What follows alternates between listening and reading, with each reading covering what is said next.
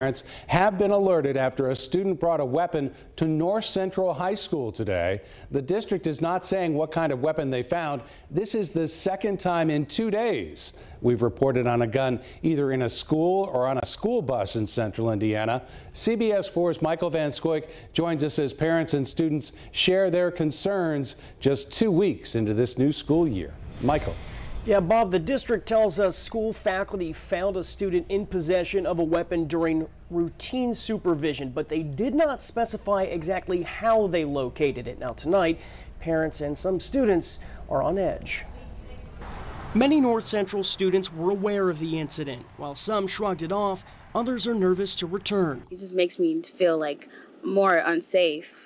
I like being out, like being around, like at school too. Sophomore Kariah Walker is new to the district. While no one was hurt, she and her mother say the incident is an unpleasant introduction to a new school. They just started last week, so it is concerning. Washington Township Schools police handled the incident. District leaders sent an email to parents and us that reads in part, quote, "Our officers acted swiftly and immediately to enact safety protocols, and the situation was handled prior to classes starting."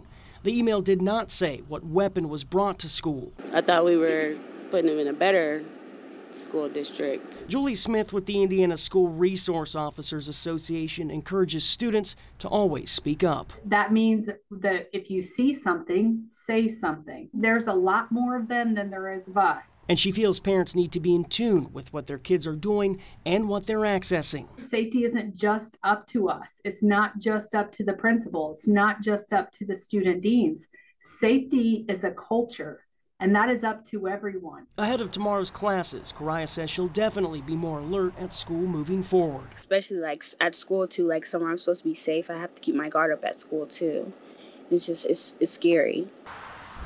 Now, the district also added its disciplinary actions will follow our code of conduct and the law. Meanwhile, IPS says a student brought an unloaded gun clip to school today. District leaders say the student did not have a gun, though. IPS also says the issue will be handled under the district's student code of conduct policy as well. In the newsroom, Michael Van Scoik, CBS 4 News. And Michael, we just got new information on your story. A police report CBS 4 just obtained shows that gun was a Glock semi-automatic with ammunition. We're still getting more information on this story. We'll update you as soon as we learn more. Right now, Hendricks County